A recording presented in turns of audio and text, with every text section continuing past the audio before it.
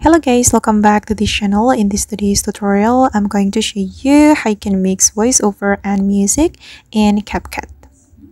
Okay, let's get into it guys. Here I have created a project in my CapCut application, and as you can see, I have imported my video and then my music to this CapCut. And then I'm going to mix this music with my voiceover.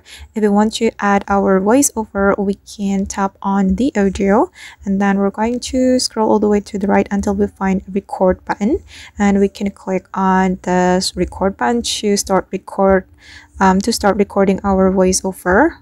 I'm going to start my voiceover. Hello guys, welcome back to this channel. In this video, I'm going to appreciate you. Okay guys, and now the voiceover has been added to this project, and I'm going to mix it with my music. If you want to mix it, we can adjust the volume. For the voiceover, I'm going to increase the volume like this. For the music, I'm going to reduce the volume. Okay. Welcome back to this channel. Okay. Alright guys, and that's all the way to mix voiceover and music in CapCut. I hope this tutorial will be useful for you. Thank you so much for watching, and see you in the next video.